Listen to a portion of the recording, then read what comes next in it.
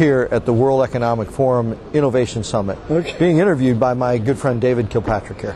So, how are organizations changing how they manage talent, or what did you learn about that today? What I've learned, David, how organizations are changing how they manage their innovation talent is everybody is talking about how to leverage these clusters of innovation, and then the part, we've heard about that, but the part that's added is that with the collaboration tools that are emerging today, we have to break the thought from it being a geographically bounded cluster, okay, to an interest-bounded cluster, and that the collaboration tools, certainly as we look at youth and how they use them, are going to redefine, and we're going to have boundaryless collaboration emerge much more on the scene of successes than what we've seen in the past, and that's one of the things I take away from here.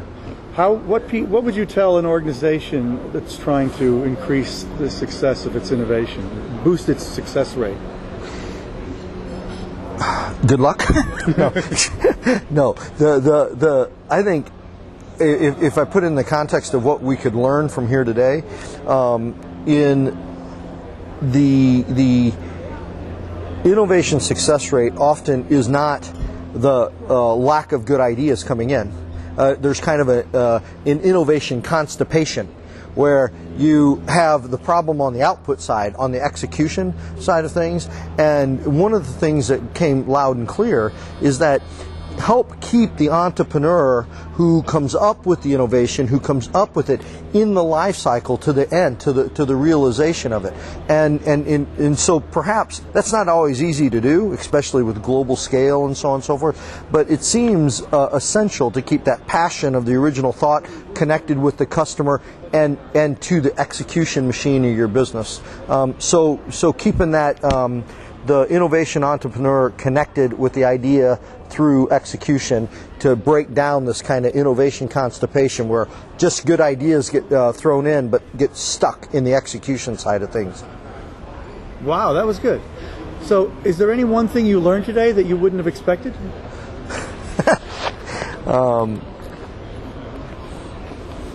I've learned a couple things that shouldn't go on camera. Go right ahead. Yeah, well, no, that's quite all right. Thank you very much.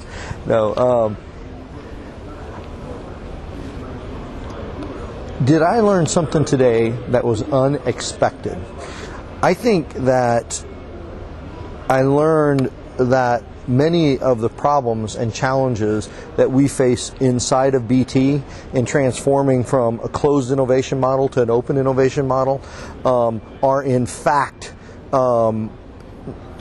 not just in our business, and there's probably a whole bunch of individual pieces of knowledge. Listening to HP around how in the heck are they organizing research in such a way that it can be much more relevant, connected to the business as opposed to doing pet rocks. That's very relevant to me. So in some detailed things about structuring the programs, connecting them with the business, but making sure it doesn't become development, those things were actually particularly useful and actionable for me. So not great big ahas, but kind of like a master class from the guys from Cisco, the guys from HP, and listening to the other sessions. So it was pretty valuable to me. Very cool. That's all we need. Thank you. Thanks, Dave. Very good.